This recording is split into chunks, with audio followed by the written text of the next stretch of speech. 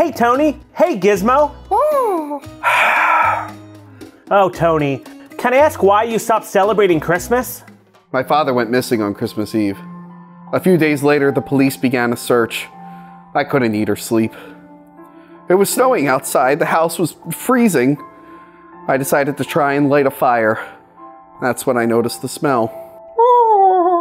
The firefighters came and they broke the chimney top. And inside they found my dead father. He was dressed like Santa Claus. And in his hands, he was holding a brand new Drop X Sennheiser PC37X gaming headset. Oh, is that the gaming headset that's supposed to be super comfy and plush? The sound quality is also great, which makes sense since Sennheiser has been making high-quality audio products for over 80 years. That looks like a nice microphone. I use it to talk when I'm playing games like Fortnite. This one's for you, Dad. Daddy, no! It sounds like you recommend that gaming headset. Definitely. And if you go to the link in our description, you can get $20 off your purchase. You'll love getting your headset from their store, as opposed to prying it from the hands of a charred corpse of a loved one dressed as Saint Nick. So I told you my story. What's your reason for not celebrating Christmas? Well, Tony, I'm Jewish, which means I get 8 PC37X headsets, one for every night of Hanukkah. All right, well, it's December, and that means we're going to do a bunch of Christmas, winter, holiday reviews. So the only thing missing here is, where's the decorations? Oh, you want decorations? Yeah. There, decorations. By the way, I am so happy that this year we've paid tribute to Ernest. So we did the Jail movie, we've done the Halloween one, Scared Stupid, and now the Christmas one, which I gotta admit is not his best movie. Oh, you got that right. Yeah, but it's still one of my favorites. As a kid, this was one that I'd put on every year. The plot is that Santa is retiring and he has his new replacement Santa picked out, a children's TV show host, but he's got an agent who gets in the way. So Ernest teams up with a runaway teenager to save the day. Now, if that sounds like it doesn't make much sense, it doesn't make much sense. It doesn't make much sense at all. Yeah. So I think the only way to go about this one is just talk about your favorite moments. Or least favorite, whatever you want. Least favorite, when it starts. Yeah. My favorite was when it ended. Yeah. Okay. And I could put on a different movie. I'm just joking. Like, it starts and it shows all these weird drawings of Santa, like illustrations. Oh, it doesn't begin like a comedy. It starts off like it's going to be this traditional, like old-fashioned Christmas classic movie. But it shows like the Coke version of Santa. Yeah, like Santa's drinking Coke and stuff. I'm like, are they allowed to use that? And then later they show the TV show Santa. Or the guy that they want, or sorry, the TV show guy that he wants to be Santa on the set, and the little girl's drinking a Coke, and I'm like, wait, is he supposed to be Santa Claus, like the new Coke Santa? Like, but then that doesn't happen. It's just a brand. It's just product placement. That's well, Coca-Cola did they partner with Sony for a bit to make movies and TV shows, so it might have had something to do with that. I'm not sure. Yeah. But yeah, so it opens up with it cycles through like 4 different Christmas songs. Yeah. Oh, yeah. Which is kind of annoying. It doesn't show. Because I'm not a big Christmas guy, so right away I was just in a bad mood. And I was real excited for this. When you made us watch Goes to Jail, I was afraid I wouldn't be into it. And I really, really liked it. That was one of my favorite episodes to edit. Jail's my favorite of the Ernest movies. When I was editing... Or Scared Stupid, one of the two. When I was editing, I was watching all those old commercials. I'm like, oh, this guy was great. So commercials are great, yeah. I was excited for this one. And I was super let down. Well, I still like this one, but the other two we've done this year are far better. Oh, I will a million times better. Yeah. But one of my favorite scenes actually doesn't even have Ernest in it. It is the first scene in the airport where Santa is there, and we all know it's Santa because he keeps dropping these like really obvious hints. But the other guy at the airport who he's talking to, he responds as if it were real life. It would never occur to him that the guy's really Santa. Yeah. First time in Orlando? Oh, no. I fly in once a year. Of course, I usually come in a different way. Where are you from? Up north. Me too. Oh. Toronto. Really? What line of work you in?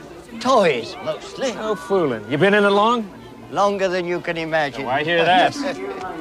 His responses are so funny. He thinks he's a fellow businessman. Yeah, and then his luggage is the magic sack. He doesn't...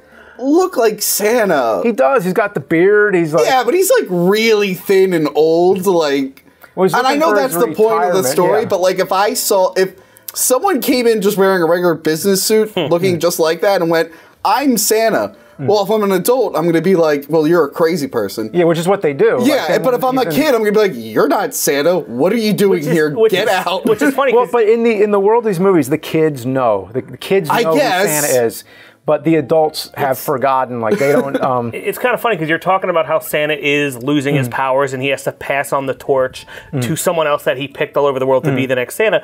But seeing a Santa like wither and get old and die isn't fun. Yeah, That's sad. Well, he's not, like, dying. He's just retiring. I guess, Yeah. but Yeah, he's retiring like Blade Runner. He's going into retirement. No, because as soon as he passes off the powers, I guess he's mortal now, and then he's just gonna die a regular death. Is that what? I think he stays immortal. So there's got to be, like, a whole... I never looked into it that way. It's just a stupid... I know, It's an absurd plot. But there must be, like a retirement home of all different Santas, I guess. I guess. Well, no, because he said in the movie he said he was handed off the Santa thing from a German bloke Okay. in like 18 whatever, and I guess he might be English or something. I forgot what his name at the end is, like Arthur Treacher or some shit like that. But you know, I guess I don't think there would be that many Santas in this retirement home because that only started in like the I have no idea. Do you know when Santa started? I have no idea. I just look. History of Santa, I was not prepared to go into. We I could, think we it could look started. into it I if think you the want. Greeks But, started it. I'm not sure. The Greeks didn't fucking. That's like a German Krampus shit, man. I think the Greeks started Santa. Anyway, the good. movie doesn't make a lot of sense. Well, the thing is, like, we're picking apart the plot because we didn't have fun watching This it. isn't a plot movie. This is just I know. This is just a silly, like, scene after scene. Like, okay, my next funny scene,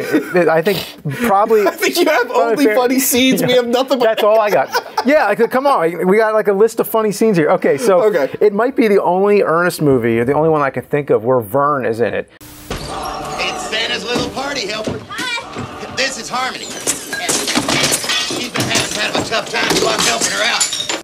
And he just ends up destroying the house. Okay, and that was my favorite part, because that felt like Ernest to me. Yeah, because every scene is like POV. Every shot is POV, where it's got that weird, like, fisheye, wide-angle lens that distorts Jim Varney's features when he's up close. He's like, "Hi, Vern," and he's got the tree, and then there's a part where he's trying to pull like a light socket out of the and rips receptacle. out the wall. Yeah, and as his kid, that I laughed myself to tears watching that. When he pulls it out, and you see the cord ripping through the wall, creating like a path, like a fucking cartoon. And it's going to the light in like this weird, like 90. It makes these 90-degree turns, and it goes right to where the light is, and you're like, oh, he's gonna pull out the light. He's gonna pull out the light, and then boom, there it goes, big flash of electric, and the chandelier falls at one point. How has Vern not gotten a restraining order? He's pulling the wire, and like the chandelier is going up and down. I mean, that's great. I like how Vern's a nuclear physicist. He says, I believe. Oh yeah. And the thing about Vern is, I love how Vern's first person, and I wish they shot so many scenes of first person stuff with Jim Varney over the years, like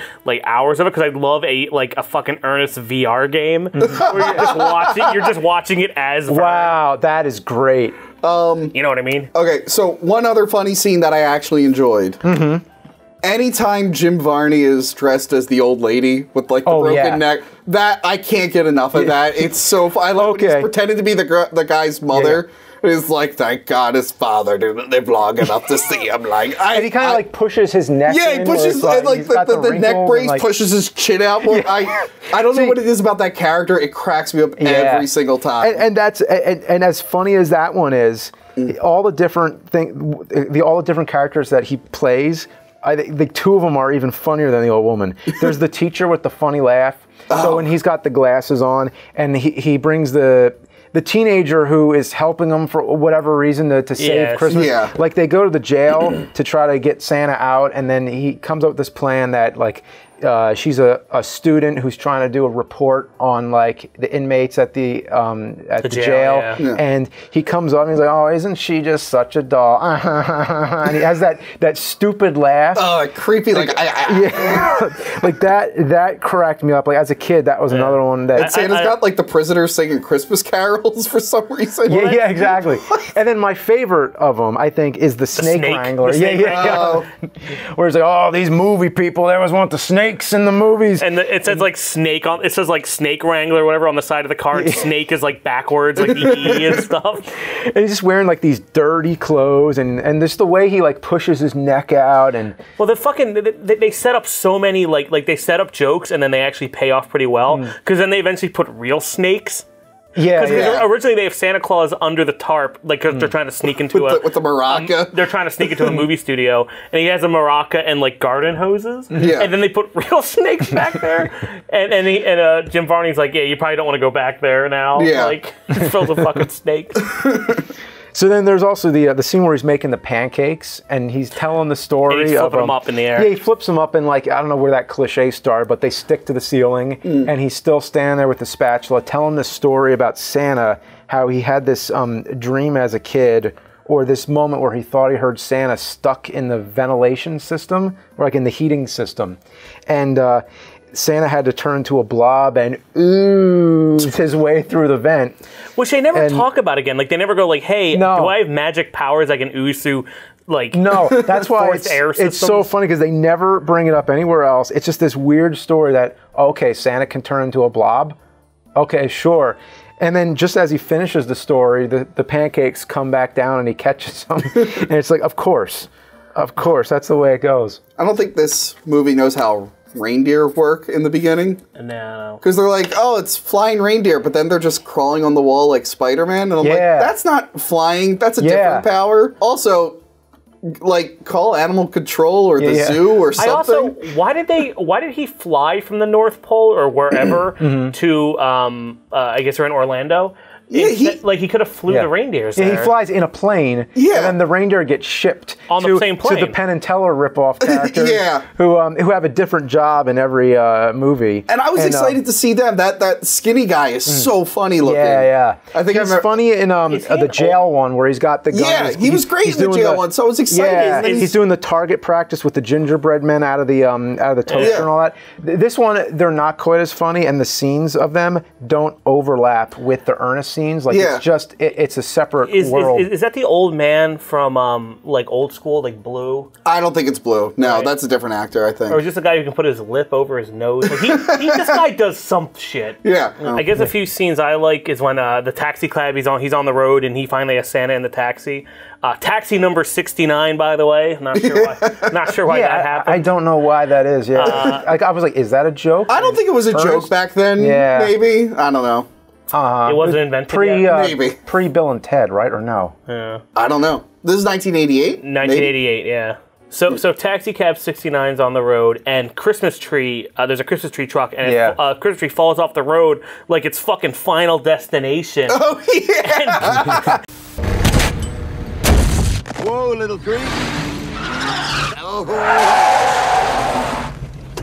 Even in emergency situations, always follow safe driving. You'll notice that I am using my emergency signal indicators when in reverse.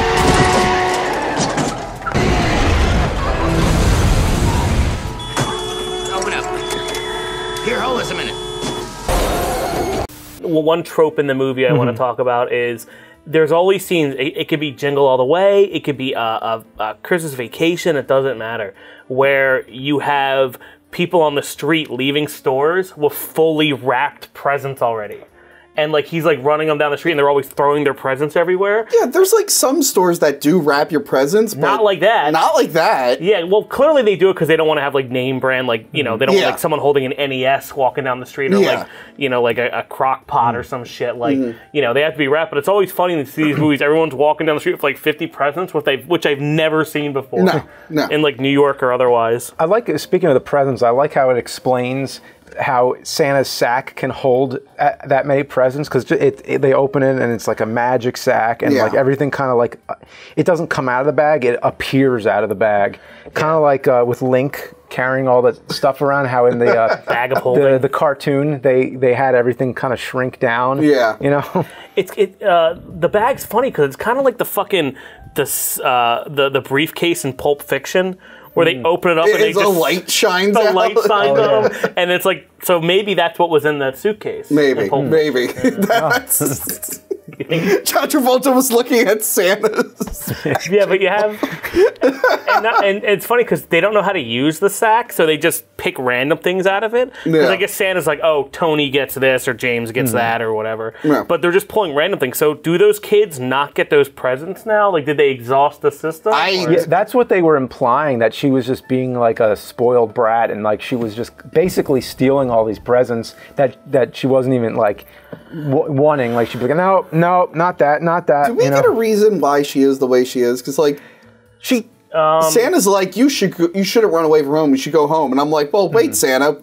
Does she have a reason for not wanting to? Like, we don't need to learn. Her parents are like having troubles or something, but they don't really go into it much. It's like weird. Okay, yeah, I wasn't really clear on what her deal was. There's a lot that's not clear. There's so much that's not clear in this. Yeah. So I like the horror film inside the movie, Christmas Sleigh, which I think is a real title. Yeah, no, I'm mad because I wanted to review Santa Sleigh this year, but it didn't make it on the list with Bill Goldberg. Instead of talking about Ernest, Christmas Sleigh with the so it's basically like this weird like creature from the Black Lagoon, swamp thing creature, and comes in and is like just looks like a pile of junk. It looks like they put like film reels on him, like the stringy stuff all over it, but it's clearly the creature from the Black Lagoon. It's so clearly that. Yeah. A little bit of like Toxic Avenger going on with it. Did you guys remember the real monster in that room? What? Like when the monster comes in? What? So the one guy, the whole thing is that the guy who wants to be Santa, the TV show guy, doesn't want to curse on camera. He wants to be like a nice guy. So, you know, he's like, cut. I can't say curse words. Movie's over or whatever. But when they cut the camera and they show everyone disappointed, they show this fucking guy behind the camera with this red long hair. The most ginger motherfucker you've ever seen, wearing like a full ski tracksuit that's all cyan and yellow and like weird. And he scares the fucking shit out of me. And then later in the movie, he just walks by the camera. He looks like Carrot Top and he scared the shit out of me. I don't remember that at all. Really? You don't get... No, you know who I felt bad for in this movie? The TV show guy's agent. I know they're trying to make him to be a bad guy, but like the dude just lost his job. He got him a job in this movie. He's like getting him these big parts. He's like, you got to work with me here. Like, I'm doing this for you.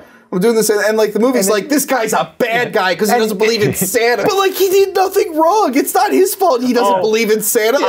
He's an adult. Like, he's got this guy a job. He's helping this guy. And then they're like, oh yeah, he sent Santa to the cops because he's mean. It's like, no, he was concerned about the guy. He's like, this guy's not well. Like, he doesn't need to be like, he did nothing wrong, and it made me so mad that the movie wanted him to be a bad guy. I'm like, I kind of want a full movie of like Santa going to jail, because the Santa mugshots, the fingerprints that have like the snowflakes on them, him making the people in the jail sing like the other criminals and stuff like that. I thought that was like really funny, good shit. They kind of did it a little bit in last year's Christmas Chronicle with Kurt Russell. And I think which also sucked, but it was fun seeing Kurt Russell as Santa Claus. In one of the Santa Claus or Tim Allen movies, I think there's a jail scene.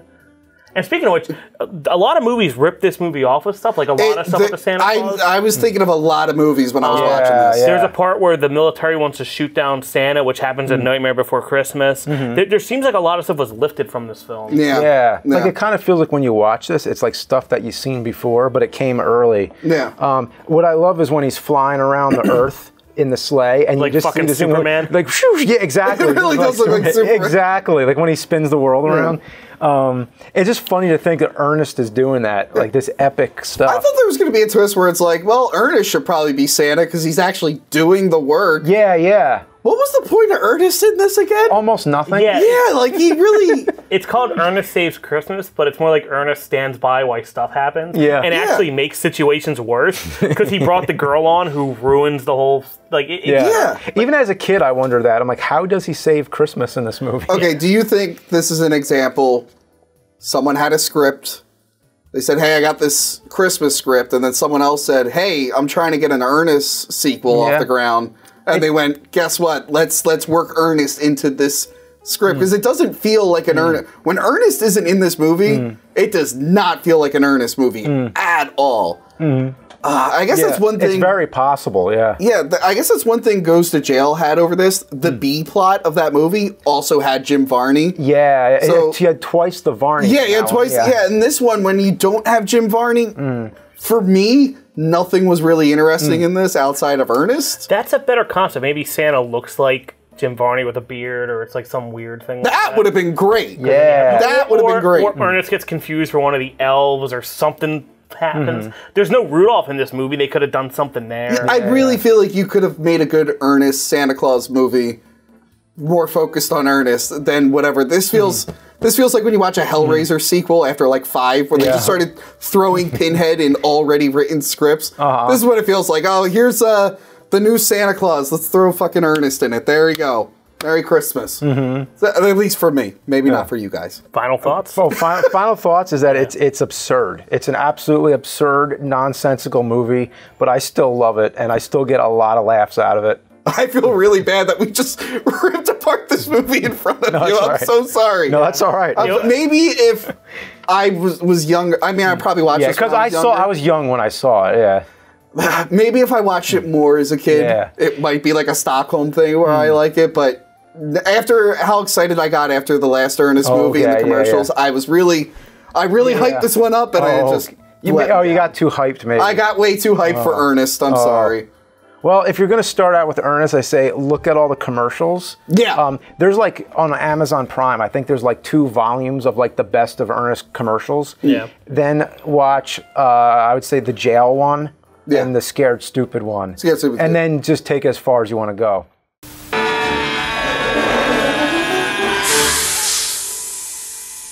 Air brakes.